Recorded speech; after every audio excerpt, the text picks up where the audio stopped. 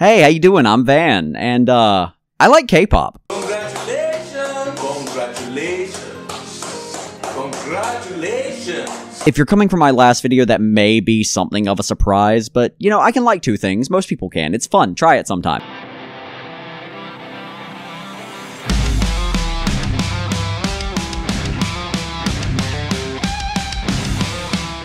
A lot of people have a pretty negative opinion of K-pop, at least in terms of the general community. On one hand, I can't really convince you to like a whole genre just because I feel like you should, but if your entire perception of K-pop is based on either someone else's opinion or you listening to two lines of one group before you decided you didn't like them, you're just every parent who listened to metal in the 80s, and I feel no sympathy for you. Period, my wife says. But also, there's a purpose to this order. It's gonna make more sense as to why I went from metal to K-pop closer to the end of this video, but we'll get there. You should subscribe, though. Do that. I'm almost at 1,000. It'd be awesome. It'd be great. Be real nice to see a couple of dollar signs, you know what I'm saying? I'm just being honest, I like money. Oh man, but yeah, no, I've already spent a lot of time defending K-pop for a video titled something like The Problems with K-pop, or K-pop Has Problems, or whatever it is this video is going to be called. But I felt kind of the need because there's still this weird public image that K-pop has to deal with, even with it being like, I think like the #4 music industry in the world right now. I say industry, as if it isn't an entire genre. I want to establish the fact that I'm not just a hater, I am a fan, because I've been into K-pop at least, like, peripherally, since about 2015, 2016. I knew about Gangnam Style, of course, everybody knew about Gangnam Style, but I discovered specifically Fantastic Baby by BigBang and Lucifer by Shinee. I knew both of those, we rocked them, and then that was about it. But then in 2021, I met the absolute biggest K-pop nerd I've ever met in my entire life, and then I married her. But she has a 48-hour K-pop playlist, which is crazy enough on its own, but also she rides passenger seat, I drive everywhere, she refuses to give up DJ privileges. So you get used to it, you learn a thing or two. And I've learned that I'm kind of a big fan, at least of certain groups. But K-pop always sort of existed in its own little niche sphere that really you couldn't take off the internet. It didn't really matter who you were with or what you were hanging out with. If somebody brought up the concept of K-pop, the general public was a little taken aback by it. But K-pop has a lot of problems, and that's what this video is about, hence the title. The more I thought about it, the more I looked, the more problems that I noticed, but after some soul searching and some looking around and digging, I narrowed it down to 3, because I like 3s on this channel. Couldn't tell you why, I just do. It's, you know, 3's company. Subscribe. Come on. Come on, give me something here, please.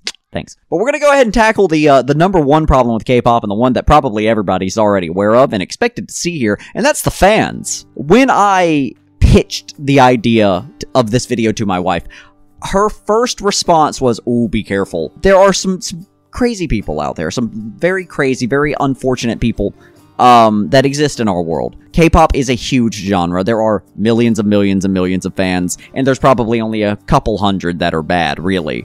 But there's such a known problem with K-pop fans being bad that even within the community itself, there is a term for them, which is sasang. And individuals engaging in sasang behavior are fans who are huge, mega, super fans that become so big of fans that they commit crime. You should take a look at yourself if you're committing crimes for a group that will never know you exist, other than seeing the newsfeed that you're in jail. They don't want you. They want probably something else entirely. Just go home. Just sit down and think about your life if you have considered these things. It's probably only a couple of hundred objectively, but when K-pop idols are regularly pulling like cameras out of their teddy bears that are thrown to them, or they're getting used tampons sent to them, used panties, or used whatever else that is probably their condoms. They've probably gotten used condoms also. Yeah, I know, right? It's yucky. It's yucky, but it's probably true. But even on the more positive side of the K-pop community, you run into sort of the same issue that you did with metal. And that's that people in the K-pop community are so engrossed in their own ideas and their own thoughts and their own little bubbles that they communicate almost entirely in their own language, and if you get even the slightest thing wrong, some of them will bite your fucking head off. If I'm looking at a band I like, they have to be my favorite band. For me to know the members of that band, what instruments everybody plays, all of that good stuff. But usually I know their name, and I know what they play. In K-pop, You will know their name. You will know their date of birth. You will know their blood type. You will know their favorite color. You will have married them twice in your own head and then divorced them at least 3 times after that somehow. Don't ask how that maths. You become enamored with these individuals, and then you learn the choreography, and then you learn the music videos. The third problem is that the community is so intense and so mind-bogglingly in charge of how well K-pop does. Because again, it doesn't have the same sort of general public appeal. The online community is K-pop, for the most part. If these idols do anything that is remotely out of fashion, or out of style, or out of taste, they are blasted like it's nobody's business. They are canceled, they are drugged to the ground, whatever it needs to be. And it can be something like, oh, they jaywalked once when they were 17 years old before they joined EXO. The one that you mentioned that was like, he just said that they were like Shinee or something like that. He was on streaming or something and compared his group VIX to Shinee. And then got bullied off the internet. And then got bullied out of the group. Out of the group, yeah. And that's the problem. The fans have so much sway that something as simple as going, I think our group is similar to this other group, is enough to get you kicked off of your group. But the community is always going to be the biggest hurdle for anyone who wants to get into K-pop and wants to actually engage with the content. It is the metalhead experience. Like metalheads, they fucking hate you. And that's because they think that any interest you show in their music is probably going to be used to mock them. It's a defense mechanism. They have to be defensive and on edge because the public is so weird. Not so much anymore, but that mentality is still there. That thought process is still there. People are still scared to talk about the fact that they listen to K-pop, even though it is one of the largest genres of music in the world. Just tone it back a little bit, I guess, is the point that I'm trying to make here. Stop doing crime, for one. That would be a good place to start. Secondly, accept new people into the fold. Accept that people can be sort of aware of K-pop, and they don't have to know everything. That's fine. That's okay. That's how you get new fans. You didn't know everything at one point, and someone educated you. So don't bully people off the internet for not knowing as much as you do. And third, be aware that your idols are people. Your idols have thoughts, feelings, emotions, and above all else, just like every other human being in the world, they have flaws. Yes, you may like Jimin. Yes, you may have a thing for Changbin or Hongbin. But right now, the only way you know them is through a filter, a sanitizer, and a censor, who has then edited everything to post just this picture-perfect version of them because they can't have controversy unless that is their entire character or they go solo. Which, speaking of, this is something that's been relatively rectified within the last few years, but there is something of a lack of solo artists within K-pop, but more than that, that's a minor problem now. We have a lot more in the last few years than we had initially. But we don't have frontmen. We don't have the #1 person who other people can pick out of the group, who the general public can look at and go, I know who that is. I know who that one is right there. That's Felix. That's Felix from Stray Kids. I know him. A good frontman stands out. K-pop has no, in my opinion at least, frontmen that stand out. Exactly. Arlequin's a great example. You have the frontman who stands out to you. You look at them and you go, I need to learn about that person because they look interesting. They look like the most unique member. At least relatively speaking. Of course, they have their leaders, as mentioned. They aren't on the same level as, say, an Ozzy Osbourne in Black Sabbath, a David Draymond from Disturbed. They are not the ones going out of their way and becoming the group, essentially. Oh, so yes, speaking of holo artists. Holo artists? Yeah, holo artists. It's like solo artists, except it's specifically for holograms. Yeah, it is. I mean, Hyuna might be a hoe. I mean, go her. Alright? Yeah. I can do what you want. But as far as solo artists go, at least we have gotten some breakouts within the last few years, especially. Hyuna, of course, being one of the older breakouts, to really level her solo career and work with Psy, another solo artist, the solo artist. Regardless of Psy, regardless of your opinion of him, regardless of how you feel about him as like a cringe artist or whatever you want to say about Gangnam Style, he's probably the biggest solo artist out there, other than maybe Jungkook at the moment. America loves its frontmen and its individuality, you know? Like, those are the same people that won't learn a group if they can't just learn one member of it. And that's a lot of people. That is a disturbing amount of people. So we have to cater to the public in order to save the private, I guess, would be the best way to word that. You get what I mean? Well, IU was actually the #1 solo artist. I've never even heard of her. That shows you how fucking not aware of the K-pop side of things I am, like I thought I was.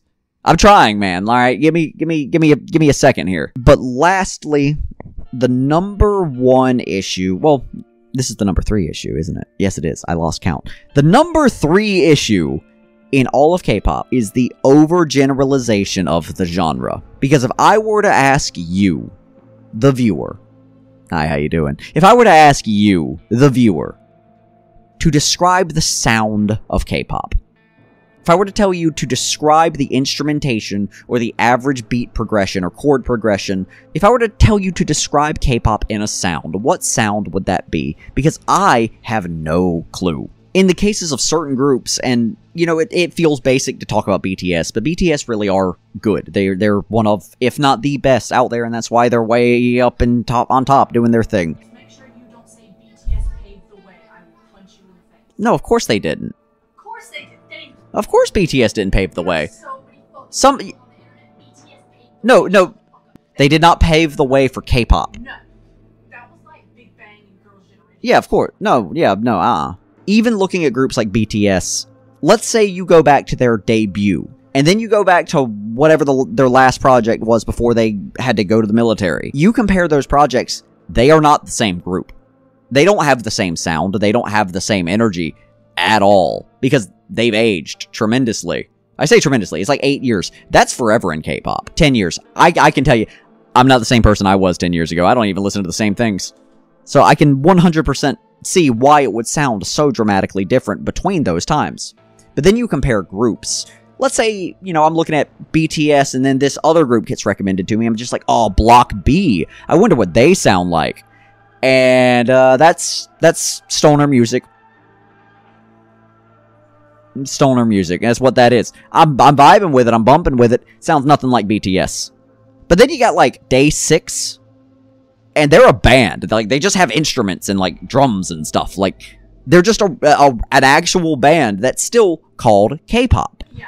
So you've got K-pop. Right. And you've got branches that are like K-rock, K-rap, K-R&B. Yeah. Of course you have those branches. Artists that fall. But that's not what people group them under. No one discusses K-rap because that looks like crap when you spell it out. I'm serious.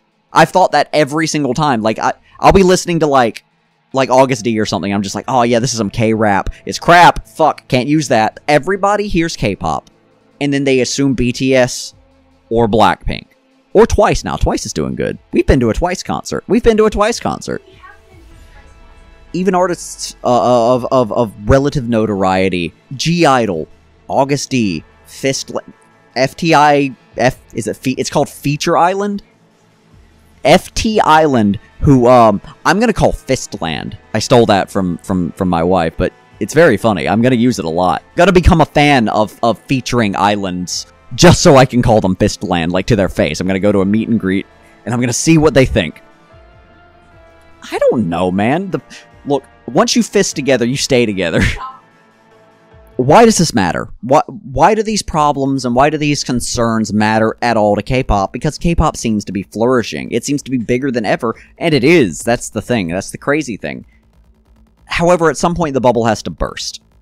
At some point, it's going to become too much. It's going to become too great of an amount, and it's going to collapse in on itself. And I say that from experience. I say that as a metal fan. Looking back, and I've mentioned the Metallica Live in Moscow concert. It had like 1.6 million people. Yes, it is just as insane as it sounds. I'll show you the video later. It's fucking wild. Metal popped. It became too big for itself, and it caved. Of course, Metallica is still Metallica, but everything else kind of crumbled under its weight. And metal is struggling now. It's been a long time, but metal is not in a good place. K-pop, being not tied to the general public, being tied to the internet, works faster. It works quicker. Everything on the internet is like 3 to 4 times quicker than everything in the real world. And because of that, you end up with this eventuality that within the next 5 or 10 years, K-pop is going to be in a very bad place. It's going to have collapsed and cannibalized itself to the point that there's so little left. People will be pushed from the community.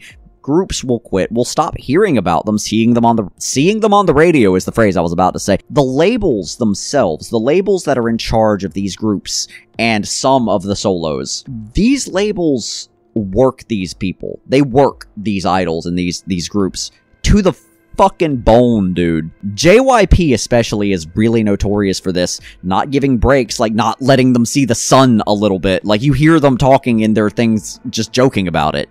Their companies will not let their idols go outside to keep them from getting tan.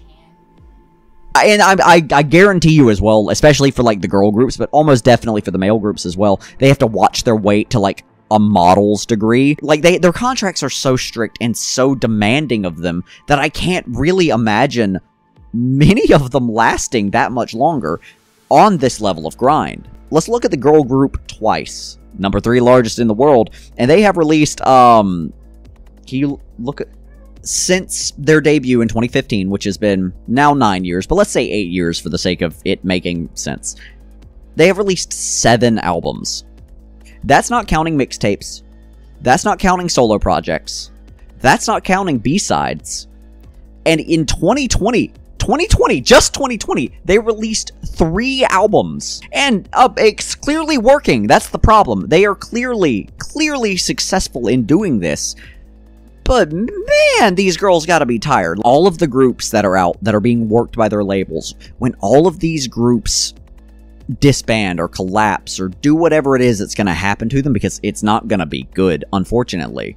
Whatever happens, there's going to be a huge vacuum left, especially from just the top 2, BTS and Blackpink. When they disband, K-pop needs something more solid to land on than what it has. The genre will continue, of course, but at that point, it becomes shaky, becomes scary, and that's when the avalanche happens. That's when everything else ends up being a problem. When you have this aggressive community, when you have this lack of individual personality for people to latch themselves onto and to attach to, once that power vacuum exists, all of this is being sucked in and creating a bigger and bigger fucking hole. And yeah, I could be over-exaggerating, I could be thinking a little bit too much or overthinking on this one. But what I look at and what I consider is the fact that we had NSYNC and Backstreet Boys. It's a rocket launcher, but when you shoot,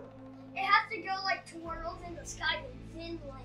Okay, so it has to go like up and then down. Like a cardboard box now. Why do you have a cardboard box? What do you I mean? don't know.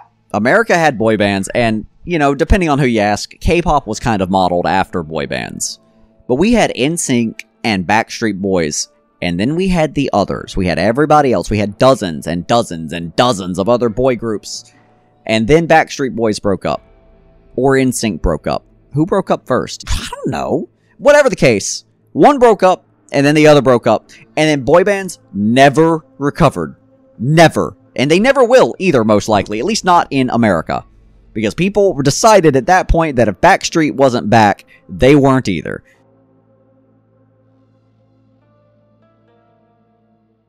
Thank you so much for watching. I appreciate it tremendously. I do like K-pop. I like a lot of music. I like a lot of different things. I am a complex individual, and I have ADHD, so multiple things appeal to me. I do think, regardless of anything else, that everybody should listen to more than just one genre of music. But yeah, I don't know, subscribe to the video or something, like it, comment. I just zoned out for a minute there. I got nothing else, dude. I thought I had something, but it's been, you know, a boring-ass day at work. I just stood there and collected a paycheck. But y'all have a great rest of your night.